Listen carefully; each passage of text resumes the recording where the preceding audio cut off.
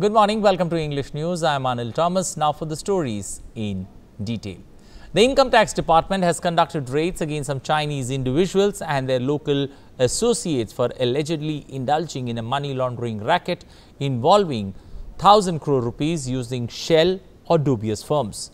According to the Central Board of Direct Taxes, the searches were launched based on credible inputs that a few Chinese individuals and their Indian associates were involved in money laundering and hawala transaction through a series of shell entities. The tax officials raided some bank officials involved in the scam. Based on the credible information that few Chinese individuals and their Indian associates were involved in money laundering and hawala transactions through a series of shell entities, a search action was mounted at various premises of these Chinese entities, their close confederates and couple of bank employees, confirmed sources in the Finance Ministry. Search action revealed that at the behest of Chinese individuals, more than 40 bank accounts were created in various dummy entities, entering into credits of more than 1,000 crore rupees over the period.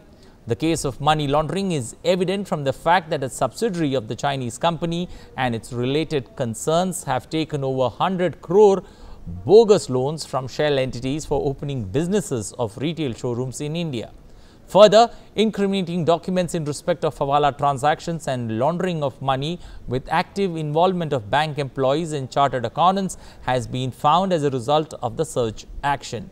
There is also evidence of foreign hawala transactions involving Hong Kong and US dollars have also been unearthed. Further investigations are under process. Well, for more on the story, Ajay Mishra, our correspondent tracking finance for us, joining us this morning. Ajay, give us more details with regards to the raids that have been conducted and what more has been unearthed. Good morning, Anil. I think the Income Tax Department has broken a big nexus of Chinese companies which are using the hawala network in our country. And there has been 21 locations in Delhi, Ghaziabad and Gurgaon which has been searched and seizures has been made. Okay. It's very important to note that one Chinese individual has been arrested by Income Tax Department, which is very rare. His name is Charlie Pang, and Mr. Pang was holding a fake Indian passport, and that too from the state of Manipur.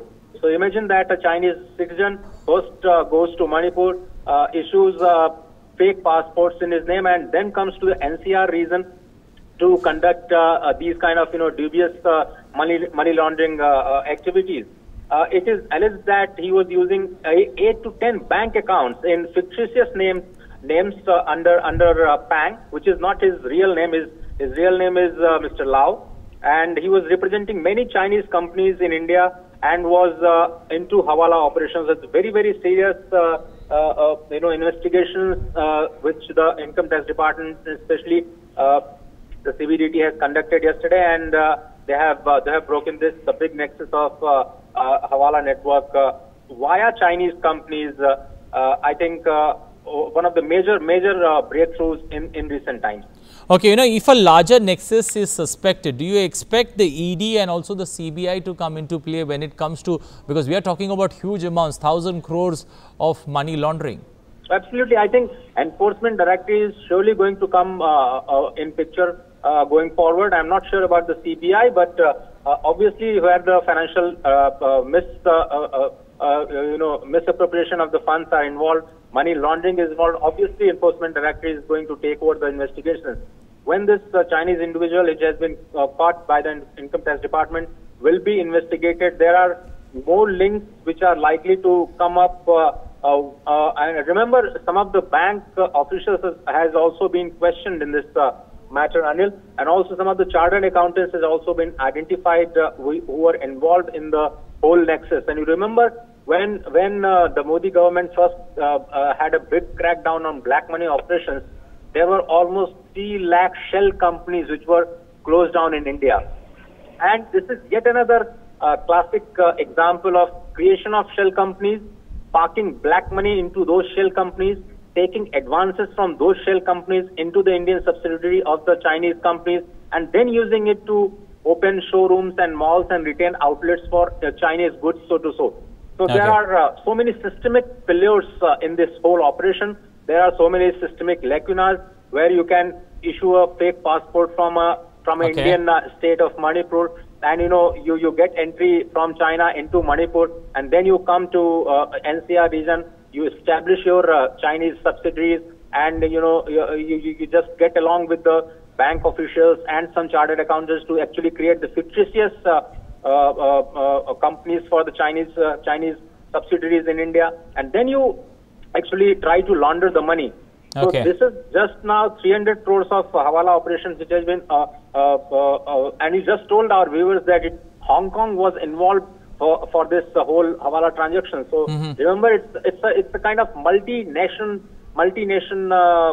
dubious transaction that had been unearthed, and it is expected that more details might come after the investigation. Okay, one quick word before I let you go. You mentioned about some Indian chartered accountants and bank officials there.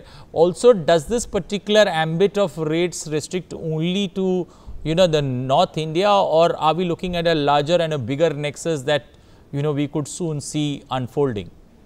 The connection might extend from here onwards, but what we know as of now is only 21 locations in Delhi, Ghaziabad and Gurgaon area. So obviously these are the multinationals, Chinese companies which are operating in NCR regions, and the searches and seizures have been conducted on Chinese entities, which means the companies which were being operated by this so-called Charlie Pang, which is a fictitious name, which is a fake name, but obviously more details are yet to come. Okay, we leave it there. Thank you and appreciate you joining us. The IT department, they're raiding Chinese firms for money laundering and hawala transactions. Well, moving